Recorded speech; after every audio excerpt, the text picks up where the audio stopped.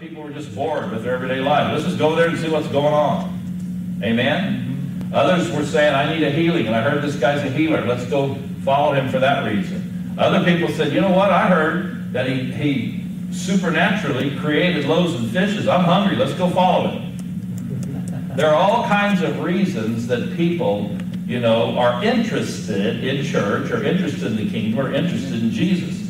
And these great multitudes were an example of that. But it says that he turned and said to them, verse 26, if any man or any person come to me and hate not his father and mother and wife and children and brethren and sisters, yes, even his own life, also he cannot be my disciple. Hallelujah. Whoa. Jesus kind of had a way of, just putting it out there where everybody went, boom! What in the world is he talking about? Right.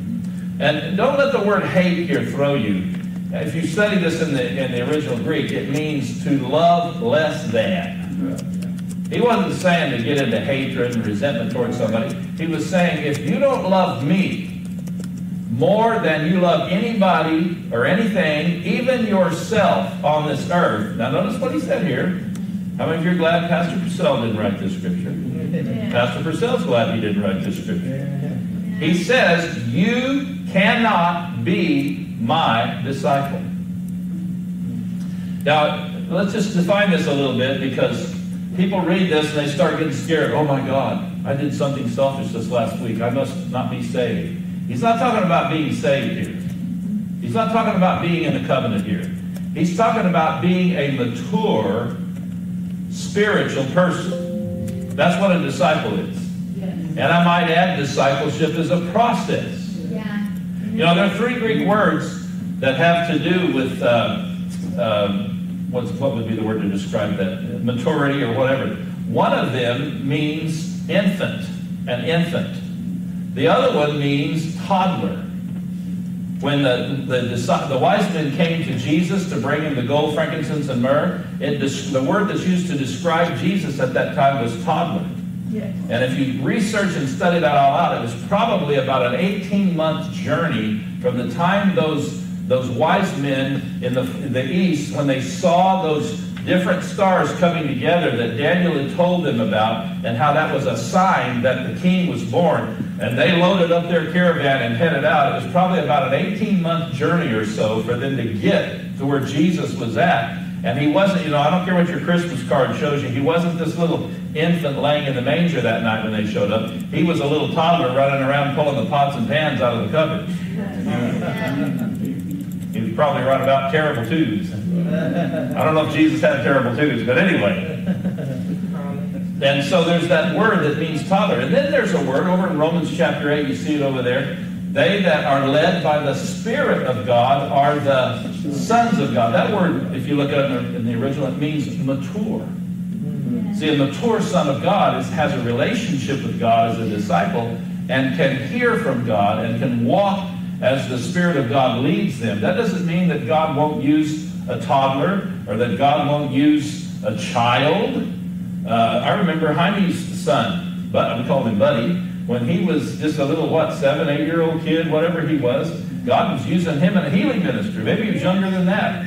4 years old. Praise God. Out of the mouths of babes and sucklings, God's ordained strength. God will use people at all ages. And I think we're going to be astounded in our day and hour how he uses some of these little kids and some of these younger people as well. But that doesn't mean they're a disciple. See, a disciple is about maturity. It's about walking, it's about becoming like Jesus is in spiritual maturity. Amen. So he says here, he qualifies disciple, and he says, you're going to have to grow in the love of God, but your priority is going to have to be me. Right. Amen. Amen? And then the next verse, he got us in pretty deep on verse 26, but verse 27 makes it even a little harder. Whosoever does not bear his cross and come after me cannot be my disciple. Right. Notice he didn't say, They might not be able to make it. He said, you cannot. He drew a line in the sand, didn't he? Yeah. Now, hang on with me here tonight. This is going to get better, amen? We're going to get you in, but we'll get you out, praise God. He says, they cannot be my disciple. Who does not bear my cross? We've had all kinds of things. People have said over the years, that somebody will be sick. Well, I'm bearing my cross. No, you're not. Jesus bore your sickness, and you don't have to bear what he bore for you. Amen. The cross he's talking about has to do with the will of man versus the will of God. Right. Amen? Right. That's what his cross was symbolic of. Adam and Eve chose in the garden to say, no, we're going to do what we want to do, not what we know God would have us do. Right. And their will crossed God's will, and that's what Jesus was bearing on that day when he died. He was taking upon himself that violation, that sin that happened, that infected the whole human race, and he bore the sins of men by bearing that cross. Right. Right. Amen. So what is the cross that we bear? Very simple. I want to do what I want to do instead of what he wants me to do. Self-will. Or I'm afraid to do what he wants me to do. So I'm going to go do what the devil uses lots of manipulation and tricks. He uses the spirit of fear a lot with us as Christians to manipulate us into doing what we want to do instead of what he wants us to do. Right. Yes, sir. Look at your neighbor and say, hallelujah, I needed to hear this tonight. How about you? Praise God. Amen. Praise God. Now, remember, this is a process. Amen. Jesus, when he called his 12 disciples, see, they were disciples before they were apostles. Apostle means sent one. That's a person you can trust. If you had a business and you're training a plumber to be a plumber, they're just an apprentice, they're not a journeyman, and there's certain things they don't understand yet, certain things they can't handle. You're not going to put them in the truck and send them out to do a job they're not ready for. You're not going to make them an apostle for your company until they're ready, until you know they're mature enough and have enough understanding to do that. Amen? You're going to continue to make them a disciple. As they're a disciple, you're going to continue to train them before you send them out. So by the Holy Spirit knew that Peter, he knew that John, he knew that these different men, in their heart, they had the kind of heart that said, I will be a disciple. Right. Once I find that truth, I am going to sell out to, commit to, and follow after that truth. Amen. Yes. We know that's true because when Jesus walked up to Peter, James, and John, who had just had the most prosperous day of business they'd ever had, their boats were so full of fish they were about to sink. Yeah. Jesus walked up to them and said, leave it all and follow me. They loved him. They were committed to him. Even though it may have been an immature love at that point, they were committed to him more than they were committed to the almighty dollar or shekel, I guess it was in Israel. Or they were even their family. They had to walk away from their family. They had to go out on this journey and fully and totally sell out and commit to follow Jesus. Amen. And that's what the Lord is saying here. He's saying that you're going to have to make a decision that I'm your priority. Yes. Amen. My will for your life is the priority. I was born again as a child. I was around 11 years old or so. And I got saved. I remember kneeling down in Evangel Tabernacle down on Hedges Avenue in Fresno, California. After my pastor preached a message that brought conviction to my heart of my sins, I knelt down and prayed. And I asked Jesus to forgive me and to come into my life. And I felt the weight of sin lift off of me. I began to cry, not out of fear or whatever. I began to cry just because there was something happened in me that I didn't understand, and I just knew that, I don't know, it's just the love of God flooded my heart. I became a child of God. Amen. Amen? As a young child. But I didn't become a disciple until I was 29 years old. Amen. I was a kid in Sunday school, causing trouble for the Sunday school teacher. Hallelujah. Anybody remember Sunday school? Yeah. I was, just a kid growing up, playing Little League Baseball, doing the things that kids do. And I had a witness in my heart of the Lord. I remember walking home from elementary school. I didn't know what it was then, but I remember the Holy Spirit talking to me. He was showing me how the direction the world was going. And I just thought, well, everybody knows that. But I found out later everybody did know that. Yeah. Those that weren't born again had no clue that that was true. But I was still immature, and I acted immature. I was still a spiritual babe. I was, I wasn't mature, and I didn't understand discipleship. I just thought you're a Christian, you got to be good. Right. Got to do things right. And if you don't do things right, you're in trouble. Yeah. Come on, are you here? Yeah. So I lived in this constant cycle of guilt because I couldn't do it all good. Right. Right. I didn't understand the grace of God. I didn't understand a lot of things that I understand now. And actually, a lot of that misunderstanding on my part caused me to kind of walk away from the church. It wasn't so much that, I was thumbing my nose at God. It's just that I felt discouraged because I didn't feel like I could match up. Yes. Right. And part of it was just me wanting to do what I wanted to do, too. Sure. Amen. Right. Amen. I'm not going to blame it all on discouragement. Right. I was wanting to do what I wanted to do in some areas. And so it wasn't, you've heard my testimony, how at 29 years old, the Lord came and visited me in my truck and dealt with me about some things. And that day, I made a commitment to Him, and I gave Him my life. What I did was right here, what Jesus is saying. I said, from now on, whatever you're Lord in my life, and whatever you say to me, whatever you want with my life, wherever you want me to be, whatever you want me to do, I'm going to do it as long as I know it's you. Even if I don't understand why you're wanting me to be that or do that or go that way, I'm giving you my life, and I meant it with all of my heart. Amen. Now, I haven't done it all perfect. There's been times when, I gave him the driver's seat, and then I nudged him over, and I took control again. Yeah. Oh, yeah. Anybody in here identify? Yes. But in my heart, see, there's a difference in you being a human and making mistakes and sometimes just getting rebellious and sinning and giving in your flesh, or you in your heart having a hardened heart that's established to go do your thing instead of what He's telling me.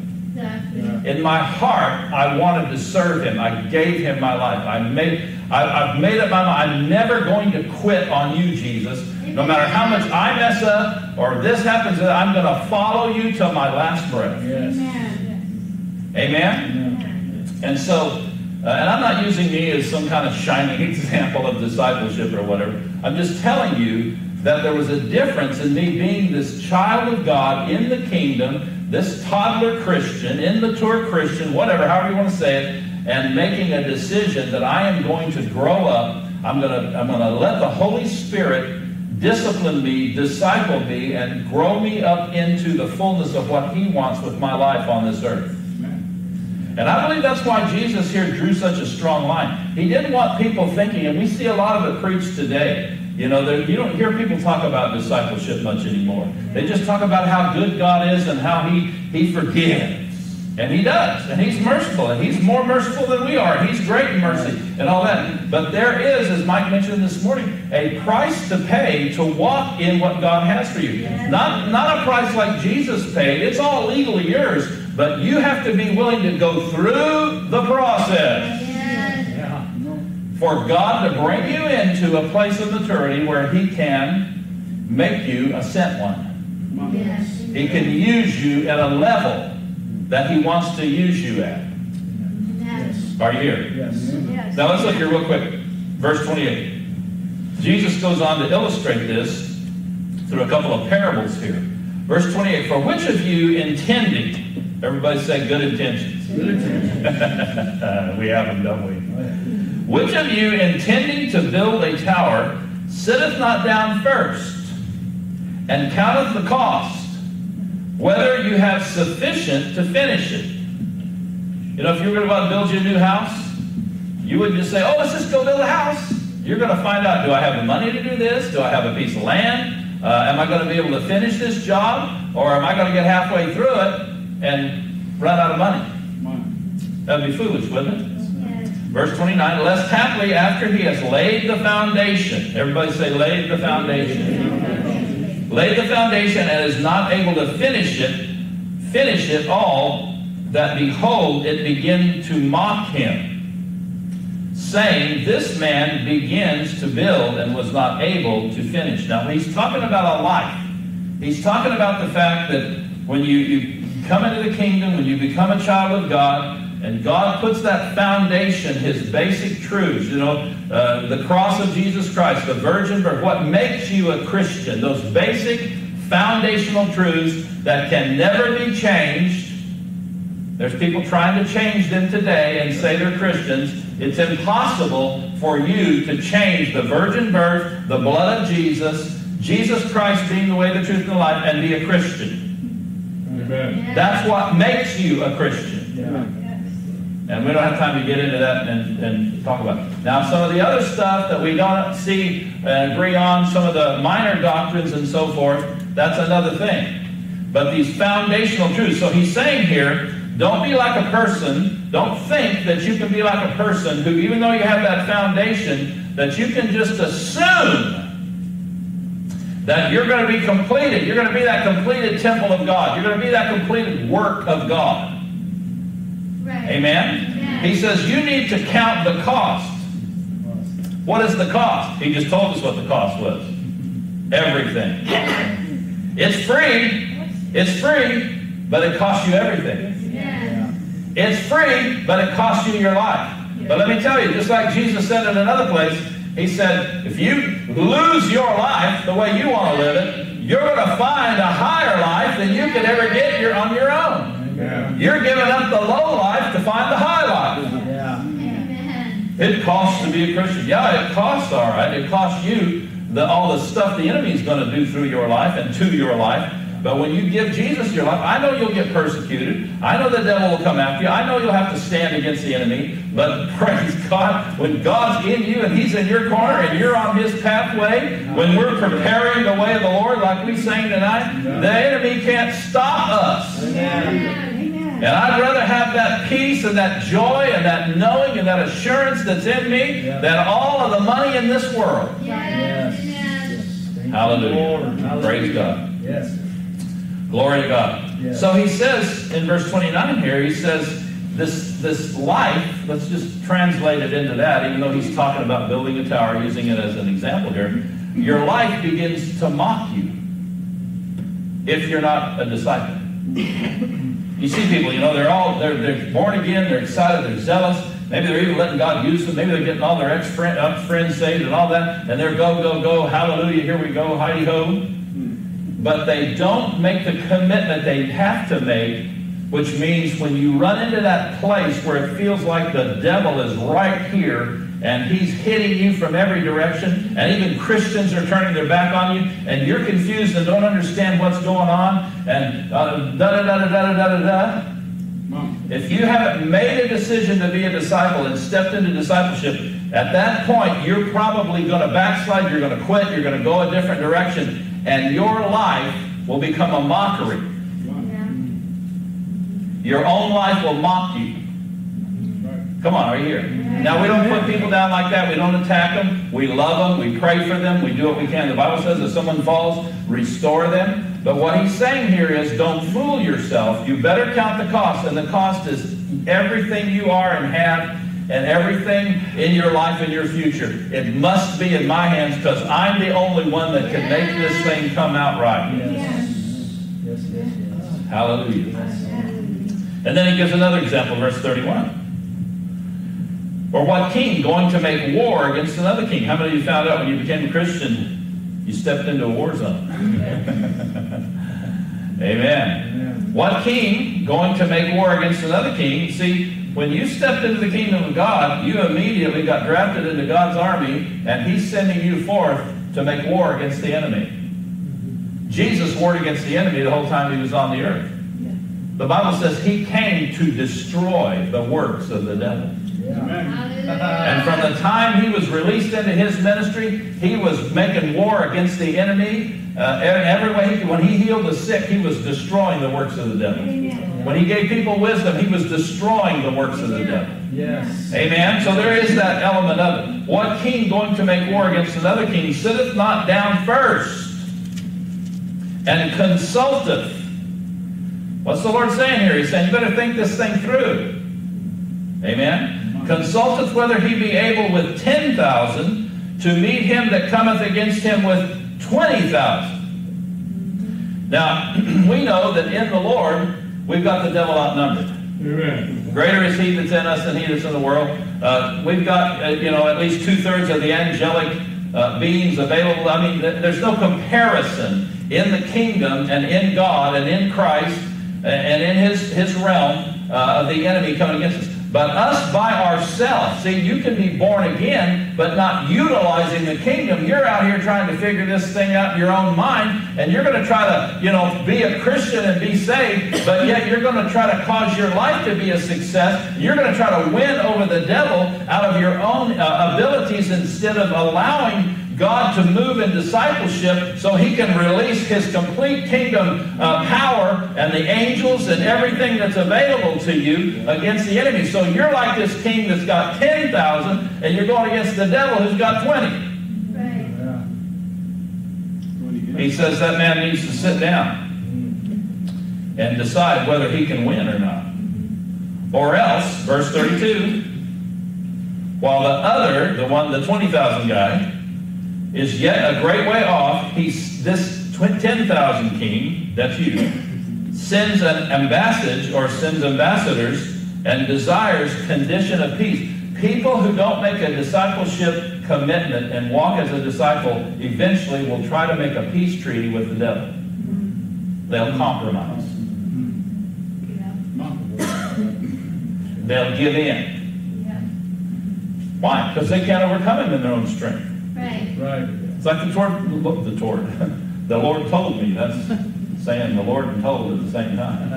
The Lord told me going down Yosemite Avenue years ago, He said, John, don't fool yourself. Whatever part of you I'm not Lord over, the devil is. Right. Amen? Amen. God is who God is. Lord is who you have to let Him be in your life. Yes. Totally. That's what we're talking about here tonight. A disciple does not just know about God and know that Jesus is God and that has received enough to know that to be in His kingdom, to be one of His children. They're not just an immature young one, a little kid, a little toddler, or even a little older. They can't be a disciple. First time you cross paths with them and you try to take their toy away from them, man, they're coming after you. That's right. They're not going to deny themselves. They're going to get ticked off that you've got their toy. Yeah. Amen? So He's given us some examples here and saying, if you don't count the cost and totally get it where you're all in on this, you're sold out forever, you're committed, and you're willing, and this is a big part of it right here, you're willing to let the Lord tell you when you're wrong. Amen. Please. God's never going to tell you as one of His children you're bad, Yes. but He will tell you when you're wrong. Amen. He loves us enough to show us the error of our thinking and our ways, because He knows that if we continue to go in that compromising or that deceit pathway, the enemy is going to fool us and deceive us, and we'll end up either just throwing in the towel and backsliding, quitting, or we'll make some kind of deal with the devil and live half in the kingdom, half out of the kingdom, in the sense of where we walk as a Christian in the earth, and and it's not going to work. Right. How many of you are still glad you came to church? Yes. Verse 33. Let's read this last verse, and then we'll get back to the good stuff.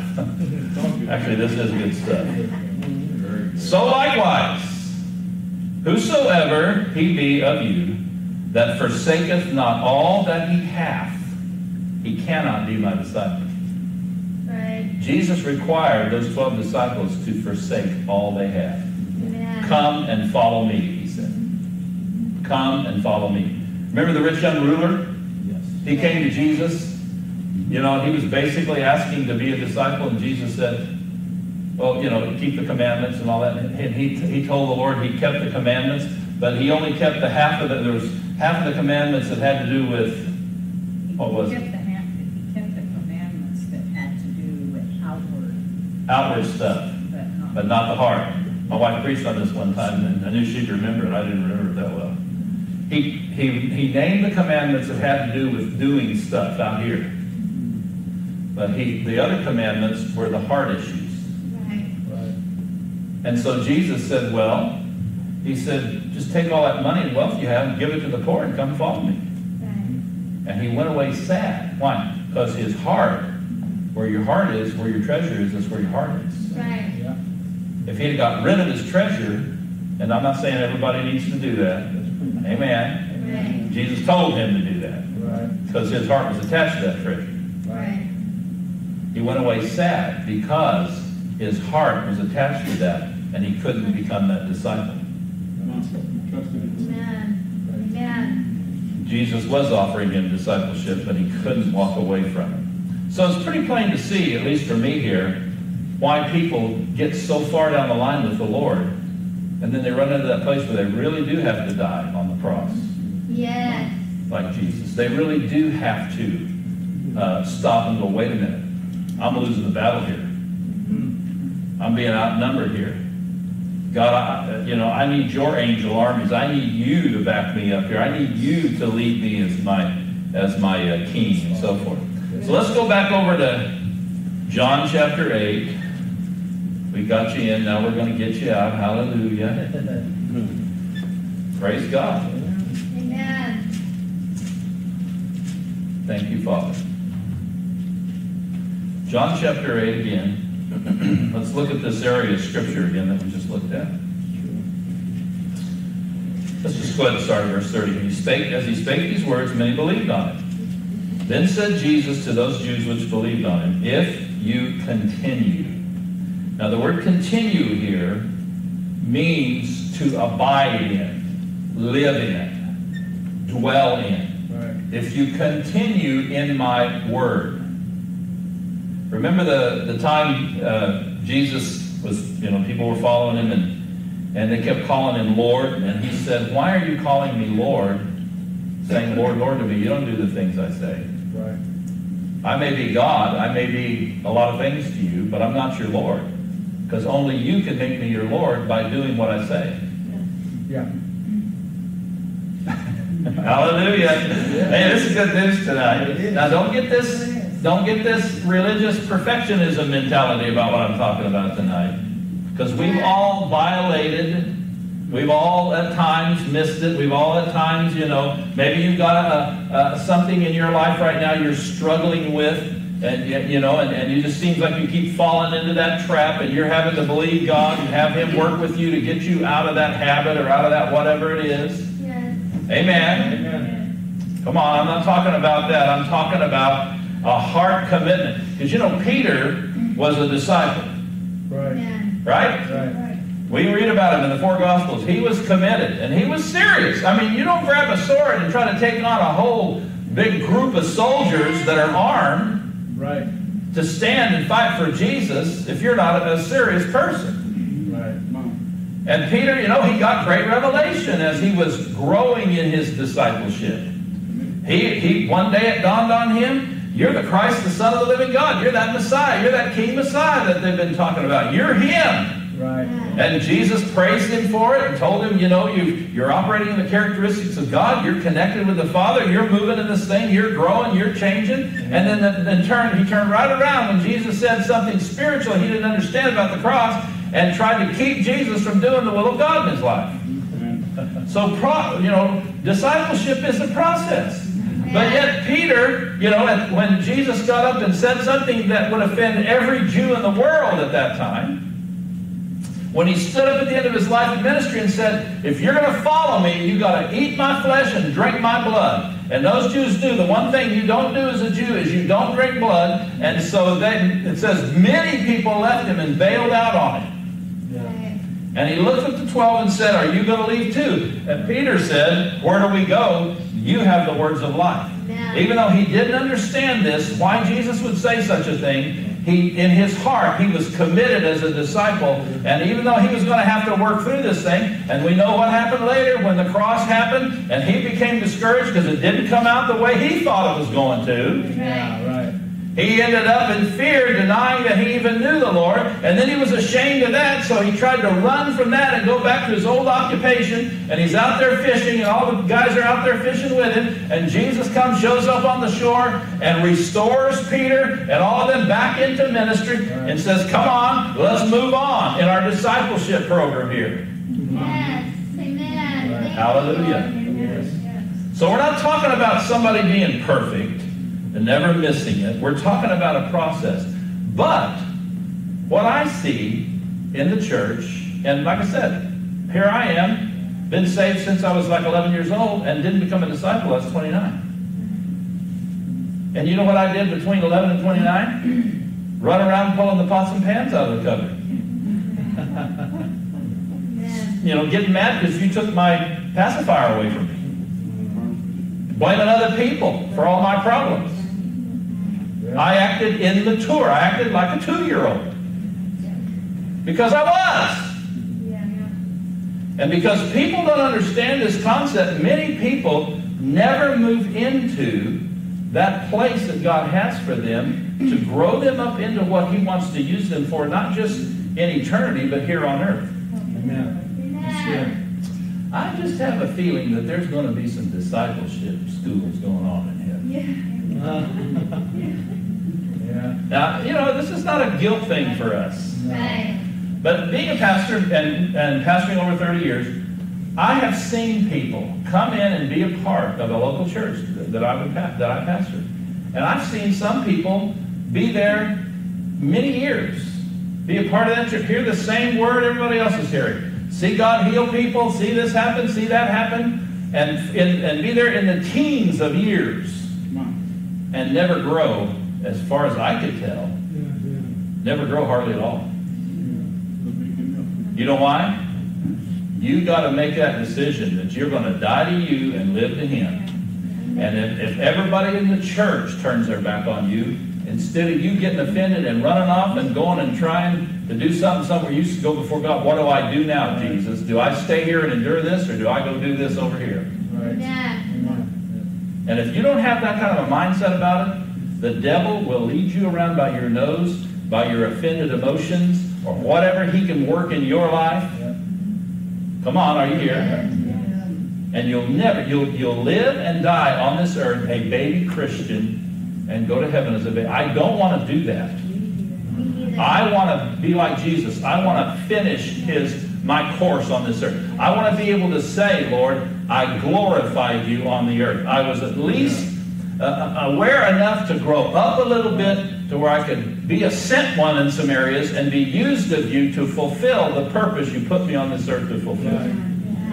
It's not about me being glorified, somebody thinking I'm something of a hot rod for God or something like that. It's not about that. It's about me being able to be more like Jesus. And really, that's what he's wanting us to be. He says, things I do, you're going to do. Well, for us to do the things He did, He's not just talking about healing the sick and raising the dead. That's part of what He did. But what He did was He walked around as a mature spiritual man anointed by the Holy Ghost and defeated the devil and put him in his place and did a work on behalf of others that helped people come into a place that God had for them. Amen. Are you here? Amen? Amen. So back over here in John 8. If you continue, you got to make up your mind right there. In 1979, I made up my mind. I am going to be in church. I'm going to ask God where to go to church. I'm going to ask Him what to do. And whatever He says to me, I'm going to do it. Amen. And I have never gone back on that decision. Like I said, I've violated that decision at times in having a flesh fit. Come on, you ever had a flesh fit? Yeah. How many of you ever heard, this has been years ago, but Jesse Duplantis used to preach a message about a chocolate cake. Anybody ever hear that? He was talking about a fit of the flesh. How that him and his wife just went nuts one day and ate a whole chocolate cake together or something like that. It's pretty funny. Of course, Jesse Duplantis is funny anyway. He's got an anointing that's funny. But we've all had our little flesh fits. Come on. That's happened. But see, I look out here and I see people that I've had intimate relations in counseling and talking with them and know some more about your life than maybe other people or whatever. And I see you through the test of time and the years and the attacks of the devil that came against you and the discouragement and all this stuff that happened. Here you are on Sunday night. Here you are still in the same church. Here you are after the devil gave you 3,000 reasons to quit this church. Amen? Yes. I guarantee you'll get offended at me sooner or later. If I'm your pastor, the devil will see to it you get offended at me. That's right. He does not want you with the pastor you're supposed to be with. Right. And he'll show you brother whoever or sister whoever somewhere else. Oh, they're wonderful. And I'm not saying they're not. I'm just telling you that's the way it works. Yeah. Are you here? Right. Amen. So we have to always go to God. The bottom line of being a disciple is always checking with what do you say about this? And you know what? If he doesn't say anything, it's like Mike was saying this morning. You probably already got the answer, so just keep doing what you're doing. Amen. Go as much by what God doesn't say as what he does say. Amen? Yeah. So he says, if you continue, if you abide in my word, what I say to you, what I show you, what you understand when you read the scriptures, live in it, be it, become a part of it. The word belief to a Jew doesn't mean, I mentally assent to that and agree with that. No, it means you believe it, so you're living it. Yeah. Faith without works is dead. He says, then you become a disciple. When I made that decision in my work truck that day in 79, that I'm going to follow him no matter what, I'm going to be where he wants me to be, I'm going to do what he wants me to do, I became a disciple that day. Hallelujah. I was a young disciple. I was wet behind the ears disciple. I was green as grass disciple. But I became a disciple that day. Amen. And then he says, and you shall know, this discipleship process that I'm going to work in your life, you shall know. And this word know, it literally means, I wrote down some of the definitions here. It literally means to perceive, to be aware of, to know absolutely. I like that part. To be sure. Yeah. It means to become one with. As I said earlier, what happens is you begin to get revelation and you begin to be an expression of the one who lives in you. Yeah. Amen? He begins then to be able, through his word, by his spirit, to begin to express himself through you. You become one with him. The thing that Jesus in John 17 rejoiced over when he was getting ready to, we're going to be one. Man, when I do this cross thing, you and I are going to be one spirit together. I'm going to be able to live my life through you. Hallelujah. Disciples. Amen. Hallelujah. Hallelujah. Amen. Amen. Praise God. He says you'll know the truth. You'll become one with the truth. You'll live in truth. The enemy won't be able to play all these deceptive games with you anymore. That's, it helps you understand as you read the Gospels where Jesus would teach these multitudes of parables. The disciples would say, why are you teaching them parables? He goes, it doesn't matter whether I teach them plainly or in parables. They're not going to get it anyway. Why? Because they were there selfishly to get something for them. They weren't there to be a disciple. Right. And we still see it today. You get some anointed minister that God's passing out healing through or doing something through, they show up by the thousands, and praise God for it. There's a place for it. That's where they can get taught the Word. That's where they can get that conviction of the Holy Ghost and the demonstration of God that He's real so they can begin to become a disciple. Right. But a lot of them don't do that. They got their loaf and their fish and their healing, and they're out of there, dude. Come on, are you here? I mean, we minister to them here in town. I don't want to get too far off on that. It says you'll know the truth. You'll start living the truth. When I started going through this process, God started, He started, because finally I opened my heart up enough to where He could show me some light.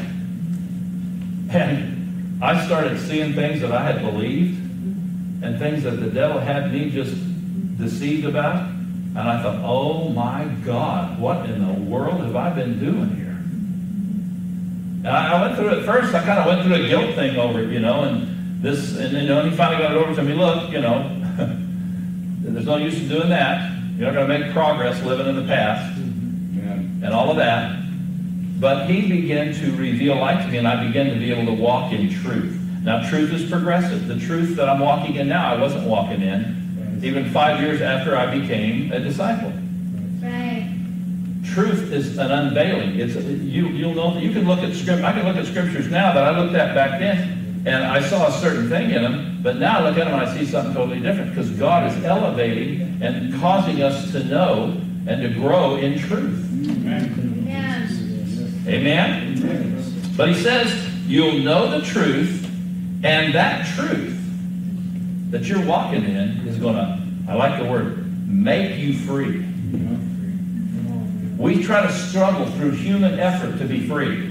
I'm not going to do that anymore. Oh, yes, you are. If it's got you and you don't have it, you're going to do it again. Yes, that's true. I guarantee you, whatever avenue, whatever pathway the enemy's made into your life in deception, and he's got you in that trap, he will expound upon that. He will use that. He'll do that again in your life, and you'll fall into it until you come to a place where the truth of God begins to work in you in such a measure that you're able to cut that off, shut that down, walk with God in a place of freedom. Hallelujah. Because the truth is making you free. Amen. See, that's why people who refuse to be a disciple, that's why I've seen them. I've seen them 15, 16, 18 years, and they're the same person spiritually that they were when they walked in the door 18 years ago. And there again, I'm not attacking them. I'm not putting them down. It's just a fact. There are some people that never grow up, Right. even in the natural realm. I love you. Praise God. He says you'll know the truth, and the truth will make you free. This word free here in the original Greek means to liberate or to deliver. Glory. Amen. Hallelujah. Now let me just share this as I close right now. I'm breaking records tonight. I'm quitting by about 7:30. Hallelujah. Amen. Some of you have been praying, huh? Call Guinness. Yeah. Call Guinness. Guinness the beer company or Guinness the world? I watch commercials. I know that. Amen. We're breaking. Some of you have been praying, God disciple him in time. Now I forgot what I was going to share. Let me wrap this up with. Let me wrap this up with. Oh, now I remember. Now I remember. The days ahead of us. Now I don't have I haven't had this big apocalyptic vision or anything like that. But you know, the Bible says the Holy Spirit shows you things to come. Yes. And he'll have you even a general sense, gives you a general sense of things. I believe that in our nation, that in this process of God shifting our nation, we're coming into a time of conflict. There's conflict going on right now, but it's mostly just a bunch of stuff. But the enemy is not going to want to give up this nation. He doesn't want to do it, and he's going to pull every string he can. He's going to try to manipulate any nation he can. And I don't know. I'm not saying we're going to have a war. I'm not saying this is going to happen. But I believe I do know this. Pressure is going to come to the church some way, somehow. It's already here in some ways. But pressure. Pressure to do what? Pressure to not be a disciple. Pressure to step back instead of step forward. Don't think that David's flesh standing and looking at Goliath, that it was just this flippant, easy thing for him to do. I guarantee you his flesh was telling him, hey, you dummy, you better not hit that dude. Come on. And of course the devil was prophesying through Goliath to him. Goliath was a false prophet. His name means soothsayer. There was actually spiritual power, demonic anointing on his words with the spirit of fear anointed to blast David with that fear to back him off. But David had already made up his mind what he was going to do and who he was. And he yielded to the process. Yes. Instead of getting mad at his dad and doing whatever, he yielded to the process. He began to minister to the Lord, and the Lord said, we're going to do some lion and some bear killing here in a few days.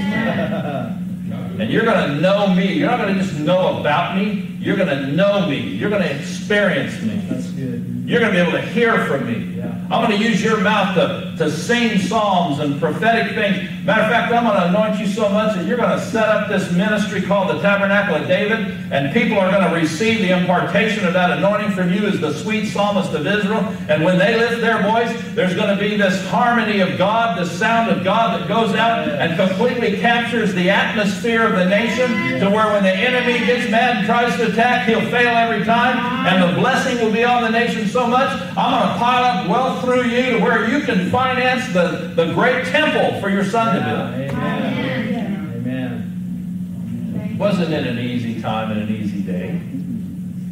But David was a disciple. Amen? Yes, he was. And I just really believe that God, even maybe tonight, one reason I'm preaching this, is He wants us to make sure that when He drew that line in the sand like Jesus did and said, here's when you can be, and here's when you cannot be my disciple. To make sure we're on the right side of that line. Because disciples, like the 12 disciples that became the 12 apostles, are going to do great things. You say, well, yeah, but they gave their life in martyrdom, all of them except John. They did. Right. But they knew they were going to need to. Yeah.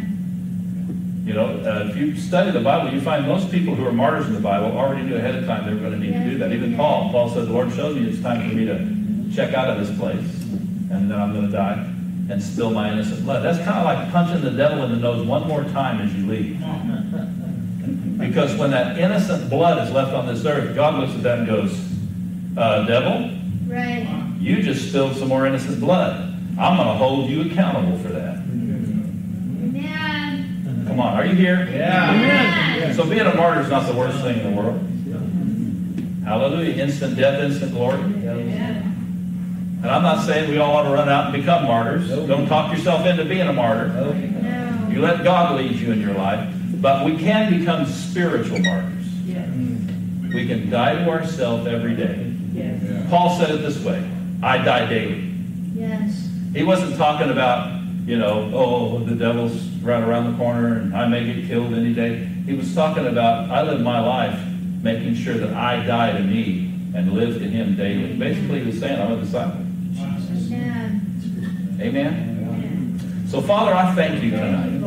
Thank you for the day we live in. We're so thankful for all the blessings you've given us and all the goodness that we have. I'm thankful for this nation, Father, that you allowed us to live in. When I watch television and I see some of the circumstances that people live under in the Middle East and Africa and in some of these other places, Lord, even just outside our borders, Lord, I'm thankful for the blessing that's been on my life and for the blessing on this nation. But God, you called us to be that light to those nations.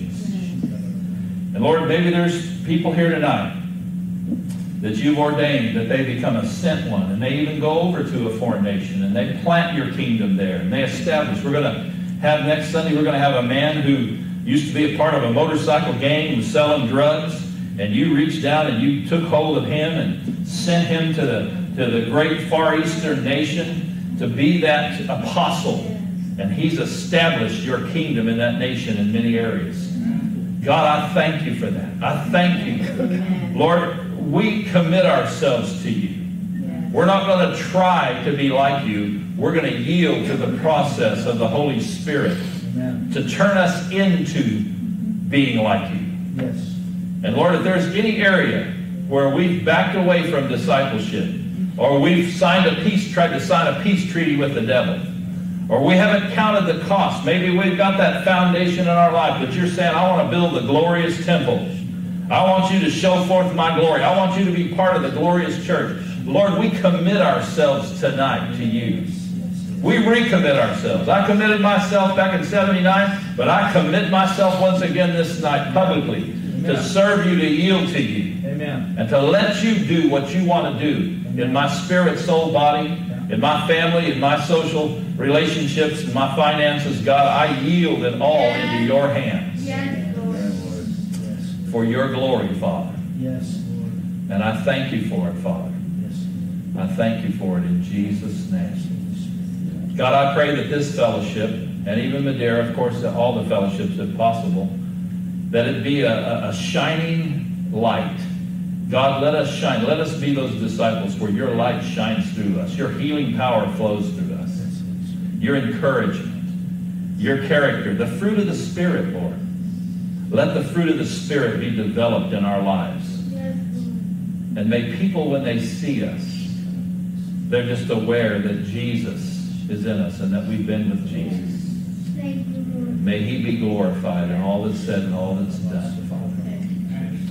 We give you praise. Let's just praise him for a minute. Amen. Thank you, Father. Lord, I thank you. Thank you, Father. Hallelujah. Hallelujah. We praise you, Jesus. You know, a couple of weeks ago, I already shared this, but a couple of weeks ago, the Lord, I was listening to reading a word on the Elijah list, and the Lord just put some scriptures together. I got this revelation about holiness. Holiness is not something God does, it's who he is. It's who he is in his character and his being. He's agape. He's totally separated unto agape. And he told me, he said, John, the way to be holy is by being with me. So that what's in me and on me gets on you. You're not going to try to earn holiness by trying to do better and be better. We always ought to try to do what's right and do good works. Amen. But at the same time, the change that takes place in us is because he changes us. And as we commit to be that disciple and we meet with him and we listen to him and we follow after him, then he's going to impart himself into us in fullness and maturity. And we'll be who he's called us to be. Yes. Hallelujah. Amen? Yes. Praise God. Well, let's stand tonight. Glory to God. I almost made it. Went a little bit over. Can't call the Guinness Book of World Records, I guess. Thank you, Jesus. Does this help you tonight? Yes. I really feel this was from the Lord for us. Just take it home. Just take it home. Maybe look the scriptures up again or watch it again on our YouTube channel or whatever, and just say, Lord, what does this mean to me? I'm not going to try to figure it out in my mind, but I'm asking you to just help me to walk in that place you have for me. Yes. Father, we thank you for our opportunity that you've given us to be a part of Madera and all that's going on. Exciting, Lord, to know what you're doing in our day and hour. I pray for every family that's represented here tonight, every person on the internet that's watching or will watch this. God, I pray that that home will be a home of disciples, of people who walk with you in a place where even when the enemy tries what he tries, he'll not succeed. And the glory of God will be demonstrated and testified about for eternity because of people willing to lay their lives down for you. We thank you for it, Father. In Jesus' name.